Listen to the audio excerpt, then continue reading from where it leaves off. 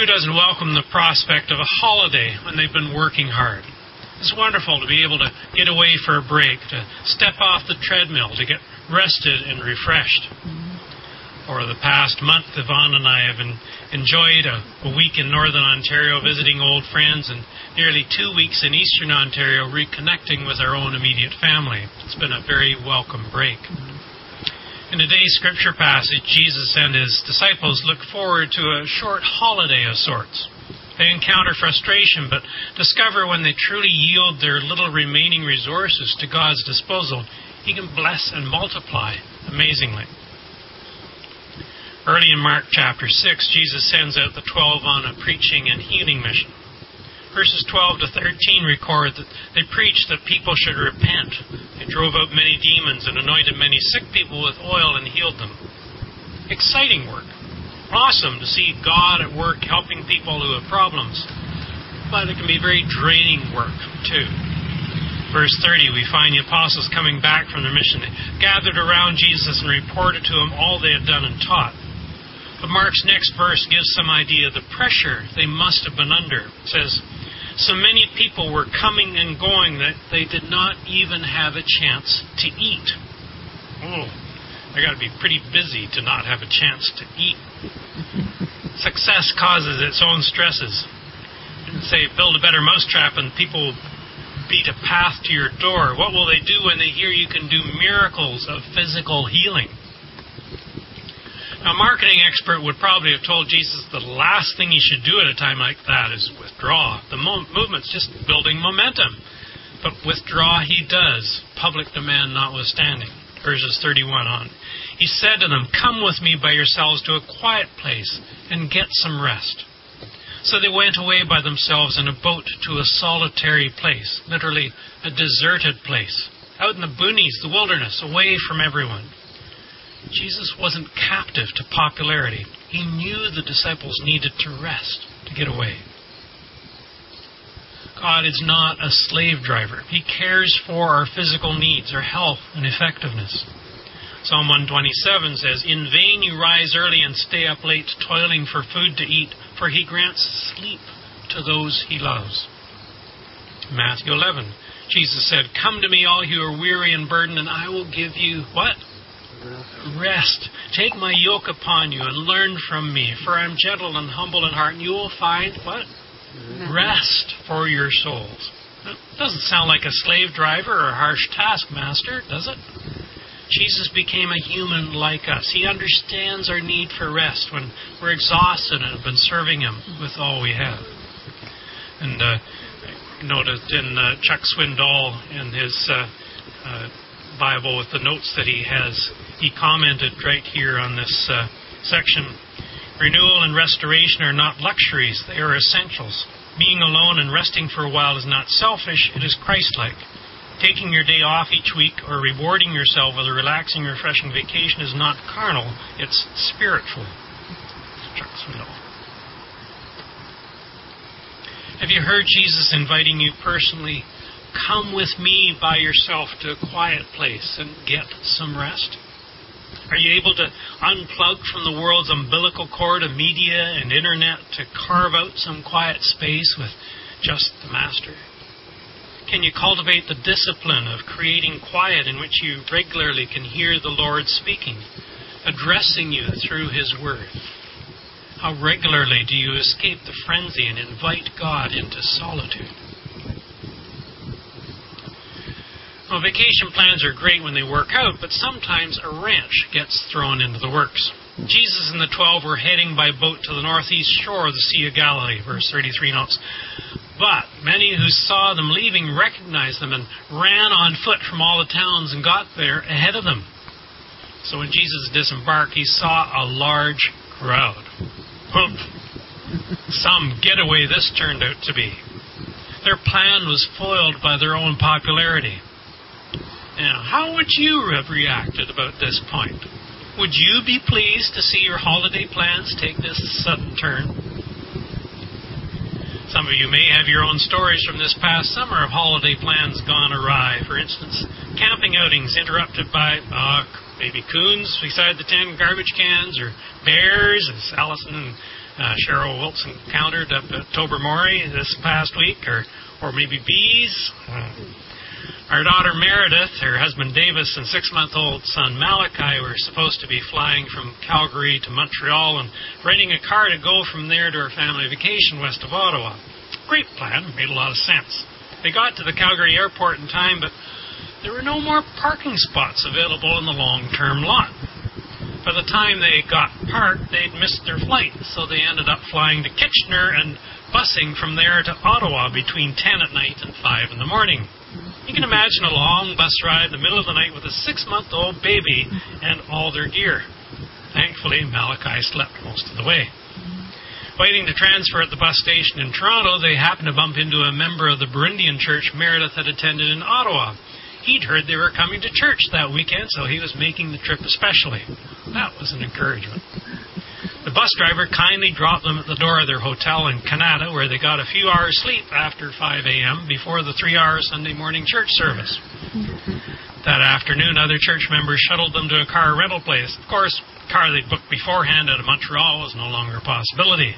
The rental company had no cars available that weekend for Ottawa.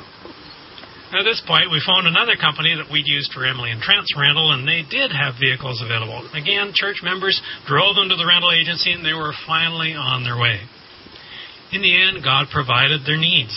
What could have been a nerve-wracking experience was made easier by the help of other Christians and a thoughtful bus driver. But what a change from their original plans. What was Jesus' reaction when he saw the large crowd? Did he blow up in a rage that their vacation plans were ruined? Did he get back on the boat and head off to another location? Verse 34, he had compassion on them because they were like sheep without a shepherd. So he began teaching them many things. He didn't blow up or get angry. He had compassion on them. The term means to be moved as to one's bowels. These were thought to be the seat of love and pity. His guts were wrenched with compassion, feeling sorry for them.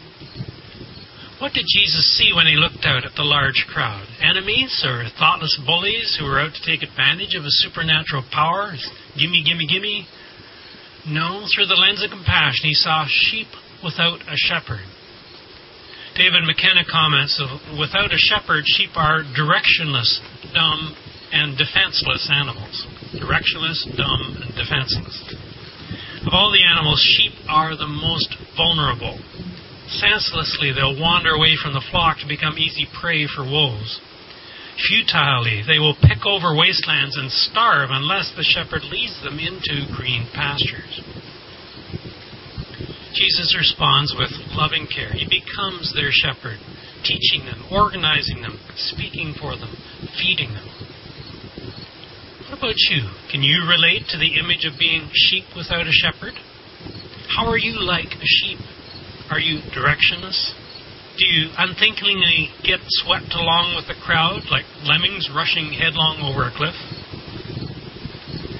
When I was growing up in a dairy farm, sometimes the more strong-willed Holsteins in the herd would rub along the fence lines with all their body weight until a wire was broken and then push their way out of the field into the ditch alongside the road. And the more passive cows would follow them out of the safe field into the danger of the roadside. It's not always wise to follow the leader of the crowd, to give in to herd instinct. God provides His teaching so we can resist the pull of natural appetites and desires that could end in our destruction. Well, as Jesus taught the crowds, time passed. In verses 35 on, the disciples suggest Jesus send the crowds away to the surrounding villages to buy something to eat because it's getting late in the day. It seems the responsible thing to do, perhaps also self-preserving. They don't want an unhappy, hungry crowd on their hands. Things could turn ugly. But Jesus advocates for those who are without, the vulnerable, those who've hurried on foot a long way to hear Him, even if they did wreck His plans. Perhaps with a twinkle in His eye, He challenges the disciples, verse 37. You give them something to eat. The you is emphatic in the Greek. Of course, this stuns the disciples. Such a demand is clearly beyond their meager resources, for the crowd probably approaches some 20,000 men, women, and children combined. Verse 44 has 5,000 men alone. Jesus does call us as His disciples to not deny ourselves, to say no to ourselves, to take up our cross daily and follow Him. Are we truly ready to give up our possessions, our savings, and security for a particular purpose if it is the Master's leading? If it seems such a short-sighted move as feeding a huge crowd for a day? The petition of the Lord's Prayer, give us today our daily bread, cautions us to rely fully on God rather than feel entitled to security for tomorrow or our later years. Jesus is testing the disciples' obedience level. Are they really ready to give up all their reserves for serving others' needs? I like the way the New Living Translation describes the interaction as Calvin read earlier. Jesus said, "You feed them." With what, they asked. "We'd have to work for months to earn enough money to buy food for all these people." 200 denarii in the text being about 8 months' wages. Verse 38, Jesus comes back with, "How many loaves do you have?" What do you have? It's not about what you don't have. Are you prepared to relinquish to the Lord's use the little you already have now? A missionary once asked a new convert, "Pablo, if you had 100 sheep, would you give 50 of them to the Lord's work?" He answered, "You know I would gladly give them." "Pablo, if you had 50 cows, would you give 25 to the Lord's work?" "Yes, you know I would be more than happy to do that." Again, the missionary asked, "Pablo, if you had 2 pigs, would you give one of them to the Lord's work?" "That's not fair," Pablo replied. "You know I have 2 pigs." Many people are extremely generous in theory, but not in practice. They say, "If only I had $1 million, I would give half of it away." It's simply not true. If we aren't faithfully giving even 10% of our money right now, we wouldn't give away $500,000 if we had it. Jesus asks, "How many loaves do you have?" It's a test to see if He's really Lord of all we have and are. What we have may not seem like a whole lot, but have we actually resolved to put it all at His disposal, to put it on the altar? Verse 41, Jesus takes the meager 5 loaves and 2 fish, looks up to heaven, gives thanks for a ridiculously paltry amount. It almost seems like a scene from a Monty Python comedy or something. It's comical, in fact.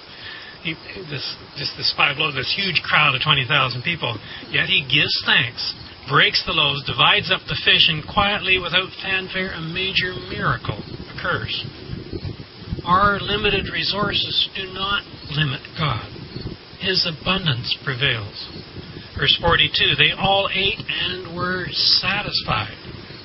There were even 12 basketfuls of broken pieces left over, 1 per disciple. Perhaps God underlining for them that they'd be individually provided for when they entrust all that they have to Him. We live in a very materialistic culture where money often makes the difference between doing something and not being able to do it. Jesus' words of miracle encourage us to keep offering what we have to God, who can multiply supernaturally for His purposes. Our security needs to be in Him rather than financial reserves. Laurie Cook, a president and CEO of World Relief Canada, shares this story of a couple he heard interviewed on the radio. A young couple lived a wonderful life, wealthy and fulfilled. There was a great standard of living, fulfilling jobs and vacations in the many historical sites throughout Europe. A couple of years ago, they became concerned with the increasing violence and lawlessness in their home city of Karachi. Karachi is the largest city in Pakistan, about 21 million people. You can picture 21 million people in one city. Despite the fact that they'd grown up there and loved much of their life, they looked across to Toronto for a fresh start in more secure surroundings. The safer suburban neighborhood they first moved into quickly became unaffordable, and their depleted resources led them to life in a less than desirable part of downtown Toronto. The reality check for these active and ambitious professionals came when they learned that their career credentials were not accepted in Canada. Before long, they found themselves exhausting much of their resources and having to dramatically downsize their lifestyle. In their interview, they spoke about moving downtown because they couldn't afford the rent and commute from the suburbs, how they began walking everywhere and shopping ever so carefully for food. But as I listened, Lori says, I sensed that they were not complaining and maybe not even unhappy about their circumstances. They spoke about odd jobs, going home at night, cooking together, sitting and eating, talking and listening to Punjabi radio. Then I recognized why they didn't sound despondent. They expressed a sense of contentment and beyond that even happiness. They discovered a new depth of knowing and loving each other. They also discovered a deep sense of well-being hidden in living a simple life. Several times the young lady explained how much she felt stronger and more capable having learned to live without money. She expressed the value of the lesson and how she felt it enabled her. They weren't piously describing an adventure. You could feel in their voices an articulate expression of a deep conviction rooted in a profound experience. Somehow living without the benefit of discretionary money had transformed them. Lori Cook concludes by challenging us. Let's stop for a moment and think about how much time over the past week we spent in activities that consumed money. But if we hadn't had the money and we couldn't enjoy some of those things, would we still be alive and well?